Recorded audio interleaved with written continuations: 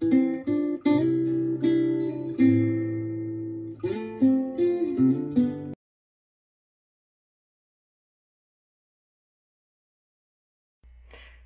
I'm making simple garlic and onion pork chops.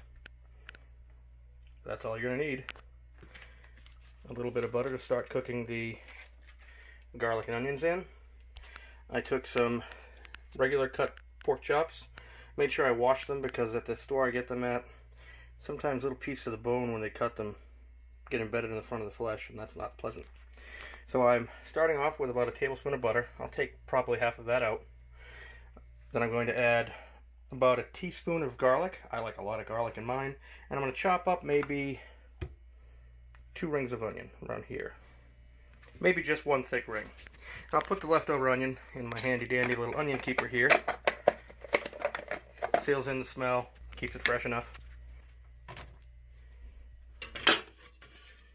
I simply dice the onion, and I'm adding about, I don't know what this would be, maybe, I like a lot of garlic. So probably about a half a tablespoon of pre-minced garlic I bought at the grocery store. I like having it on hand. Less labor intensive than having to peel and crush garlic every time you want to make a quick recipe.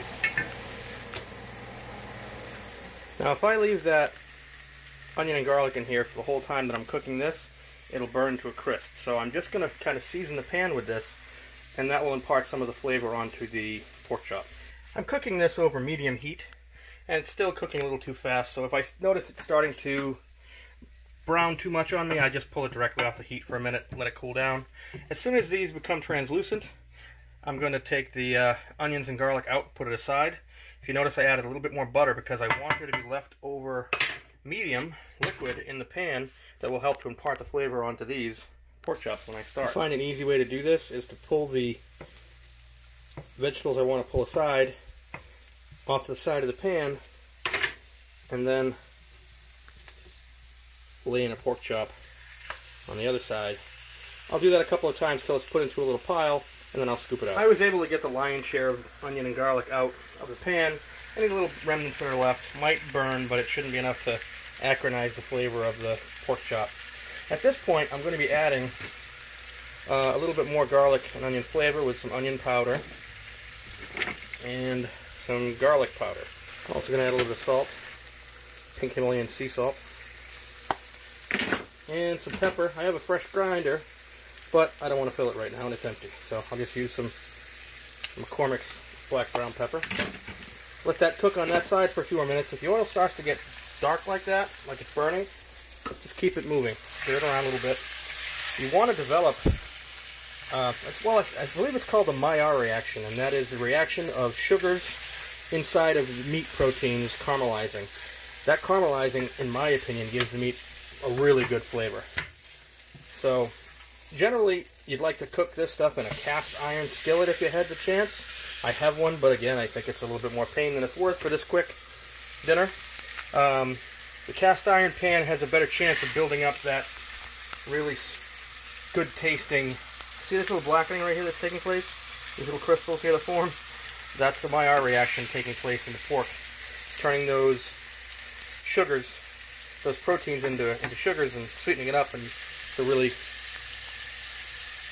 good flavor in my opinion. So I'm going to leave this now sitting on this side for another 5 minutes or so. Keep moving it so it doesn't burn and the oil doesn't burn. Pork used to be very, very greasy, but over the years they've changed the breeding of pork so that the fat content is very low in most commercially available pork. That's why I needed to add the butter when I first started, especially so that I could sweat the onions and garlic. When these pork chops are almost done, maybe 3 minutes left to cook, I'm going to add this back into it to really brown it up and give it a good flavor. Also, I'll season this side, at least with the garlic and onion powder. Quick little service announcement concerning the non-stick pan that I'm using. This pan is covered in a ceramic coating. I used to swear by the All-Clad and the Cathalon pans that I owned, but they were covered in a DuPont Teflon. And when Teflon is heated to certain temperatures, it releases pretty noxious gas. Now that gas may not affect every individual the same way. What most people experience when they burn their pans unknowingly is they experience flu-like symptoms. Headache, stuffy nose, but it has been known to kill small animals. If people have a parrot or a parakeet in their kitchen, I've heard of them dropping dead from the fumes created from Teflon. If you don't believe me, look it up. I don't know if it's just in my head, but I really prefer the flavor of fresh cracked pepper, so I filled up my grinder. I'm going to grind some on this side. You want to be careful when you're putting spices into a hot pan because some spices actually can burn and change the flavor profile. So I'm going to just put some on the top, flip it once, and it should be good. You may notice I like a lot of seasoning on mine, a lot of salt, not salt, a lot of pepper, and the garlic powder, the onion powder. I like those strong, bold flavors.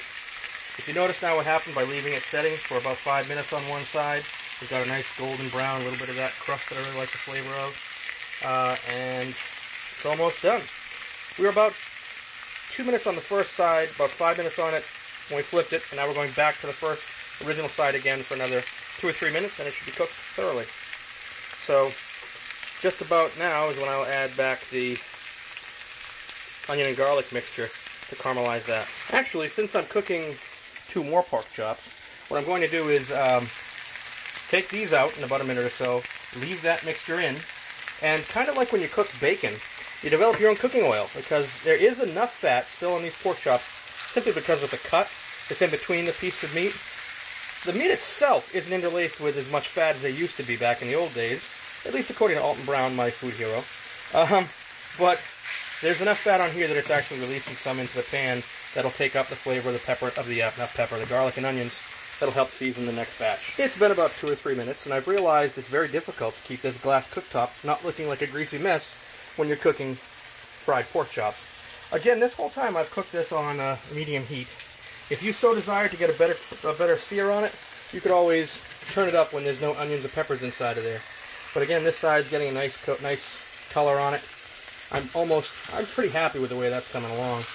I might actually turn this up myself for just a minute, give it a little bit more sear, because I don't want it to be overcooked. Growing up eating pork, my mother and other people I knew always overcooked it because they were afraid of problems of salmonella and other things, but in recent days that's been more under control to my understanding, and people are actually eating medium cooked pork. I don't do that. I cook mine well, but I don't cook it to shoe leather. I'm going to turn the heat up just for a minute, maybe to medium high. Let that set for a second while stirring onions and garlic. They're getting a little bit, I wouldn't say too brown, but they're on the verge of being overdone. See a small piece of garlic is starting to turn a little black? We don't want that. So I'm going to actually pull these pork chops.